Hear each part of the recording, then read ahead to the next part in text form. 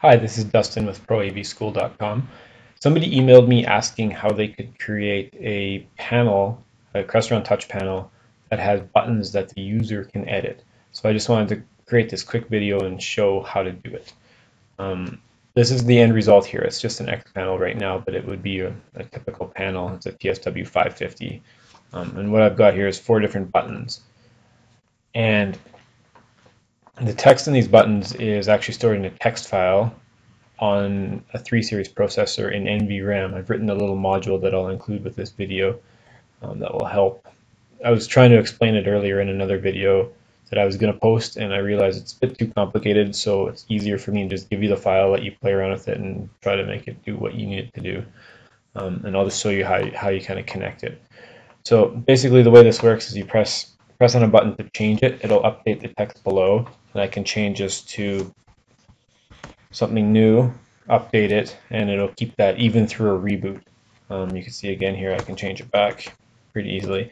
Now this text input field is actually kind of interesting. On an actual panel, when you put a text input field in, when you click on it and give it focus, a keyboard will pop up, sort of like an iPhone or an Android device, and it will let you enter it directly on the panel. That's a function of the embedded keyboard on the panel. Works really well, and you don't have to worry about capitalization and stuff because the keyboard handles all that. The only thing is I can't simulate it. So on an X panel, it's basically just something where you click on it and you can select it and type. It's a little bit different experience. You'll want to try it on a real panel. So let's jump to the VTP for the Vision Tools. So let's jump to the VTP file, and you'll see it's very basic here. I've got 4 buttons, 1, 2, 3, 4, with press join of digital press join of 1 through 4, and also the indirect text serial join of 1 through 4. This is my indirect text field, and I'll just show you where that is here on the Smart Graphics controls. It's basically here, this text entry. And all I've done here is I've given it 2 different joins. Indirect text serial join 9, that's kind of the input.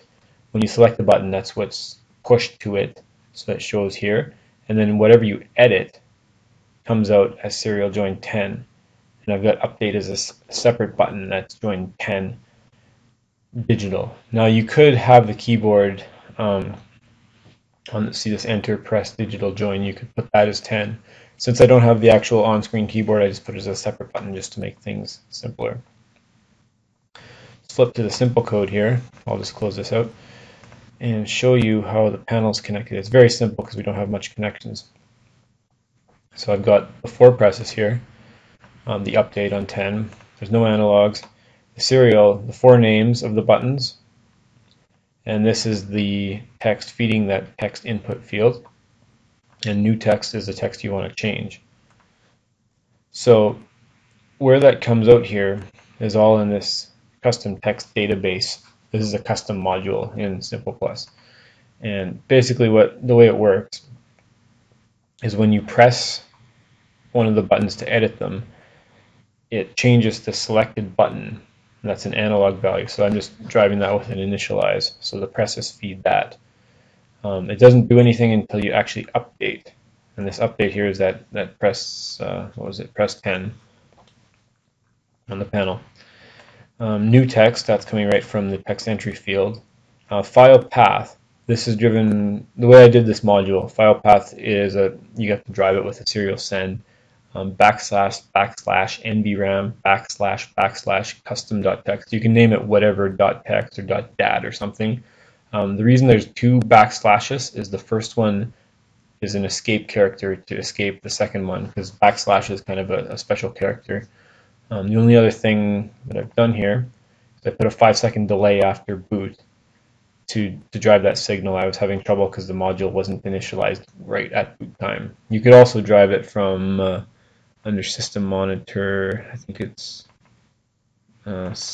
sorry, I always get this wrong. System Control. There's Program 1 Start, Program 2 Start. You could drive it off of this.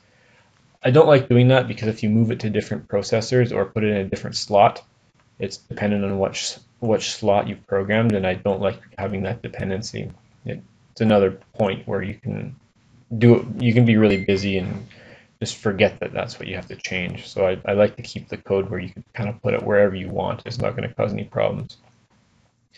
The only other thing that I had to do that's kind of special here is this custom serial buffer module that I made. I found with the regular serial buffer, it will only propagate if you regenerate the signal. Even with make string permanent, if I'm trying to push something through a buffer, it doesn't work. So basically this custom serial buffer it has a serial in and a serial out, and it only passes it when you press the button. I'll include this module as well. It's very simple. And I have that basically whenever you press one of the buttons, it'll feed that button's text to the selected button text. Selected button text is what's driving this when you see it pop up with the current name there. So now I'll just very briefly show you what this module looks like. I'm not going to go through it in depth because I will include it here. It's got all those inputs we talked about. And basically what it does is it stores, let's see where I've got it here. In the help file, you can see it has 20 slots for 100 character strings to be stored. And you can update them on the fly by changing the analog number and putting a new input text. The way it stores it on the back end is very simple. Not a protocol. I'm trying to think of the word. Let's call it a protocol for now because I can't think of the word. But it looks like a number and then a colon and then the text and then backslash n, which is an enter. So what this actually looks like in a text file format is this. So this is generated automatically by the program. You don't even need to go in and touch it. If you wanted to, you could edit a text file and push it to the processor via FTP. I would recommend, what I always do when I'm using this kind of module is I'll run it first and have it generate the file so I know what it's named and where it's supposed to be. Then I'll just edit that file in a text editor. You can use something like FileZilla or an FTP client to get into your processor and put the file where it needs to be. So this is basically the meat of it. It's writing that, let's just see here. So this is the read part. It's looking for the colon and then assigning it a number. I've kind of made this pretty basic where if you put a 1 colon at the bottom, it's going to read the last one. Like it'll read the first one, but it'll find another one, so it will overwrite that. Since this is a simple module, I'm just ignoring that for now. I don't think it's a big deal for this type of a module. On the update, we're basically checking first of all to see if you're feeding it a valid index or valid entry index. If you don't put a 1 between 0 and 20, 21, greater than 0 and less than 21, so 1 to 20, it won't run this block of code. And basically it starts opening the file and it'll go through all the files and go through all the entries. So the way this is actually working is it's keeping track of the entries in local memory, and that's G custom text, so global custom text inside the module, and it's just writing them all out into the file.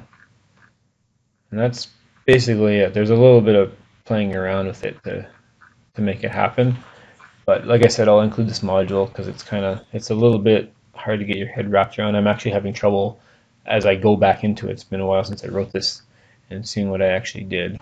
So basically it works, and it works quite well.